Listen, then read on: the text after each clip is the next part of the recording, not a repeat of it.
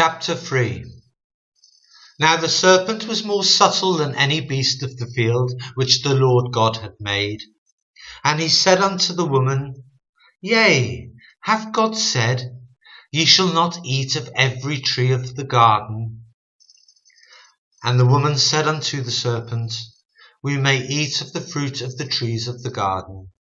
But of the fruit of the tree which is in the midst of the garden, God hath said, Ye shall not eat of it, neither shall ye touch it, lest ye die. And the serpent said unto the woman, Ye shall not surely die. For God doth know that in the day ye eat thereof, then your eyes shall be opened, and ye shall be as gods, knowing good and evil. And when the woman saw that the tree was good for food, and that it was pleasant to the eyes, and a tree to be desired to make one wise, she took the fruit thereof, and did eat, and gave also unto her husband with her, and he did eat. And the eyes of them both were opened, and they knew that they were naked, and they sewed fig leaves together, and made themselves aprons. And they heard the voice of the Lord God walking in the garden in the cool of the day. And Adam and his wife hid themselves from the presence of the Lord God amongst the trees of the garden. And the Lord called unto Adam and said unto him, Where art thou?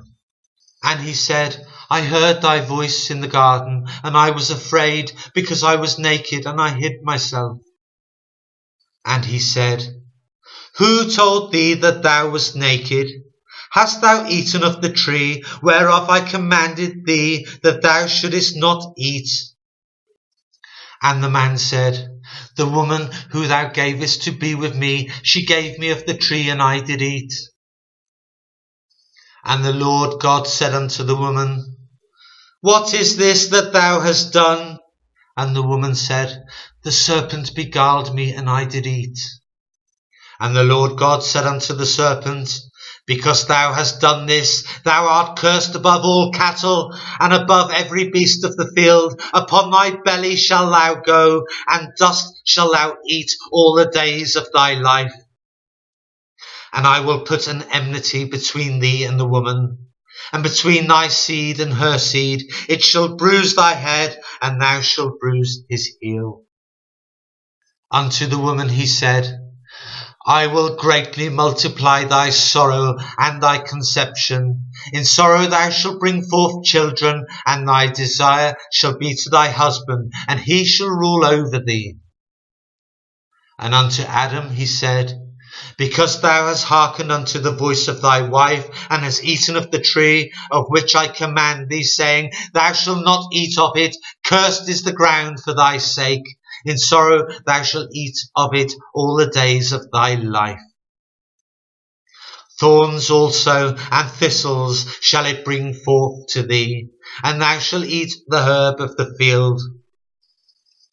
In the sweat of thy face shalt thou eat bread, till thou return unto the ground. For out of it wast thou taken, for dust thou art, and unto dust shalt thou return. And Adam called his wife's name Eve, because she was the mother of all living. Unto Adam also and to his wife did the Lord make coats of skin, and clothed them. And the Lord God said, Behold, the man is become as one of us, to know good and evil. And now, lest he put forth his hand, and take also of the tree of life, and eat, and live for ever. Therefore the Lord God sent him forth from the Garden of Eden, to till the ground from whence he was taken. So he drove out the man, and he placed at the east of the Garden of Eden cherubims, and a flaming sword which turned every way, to keep the way of the tree of life.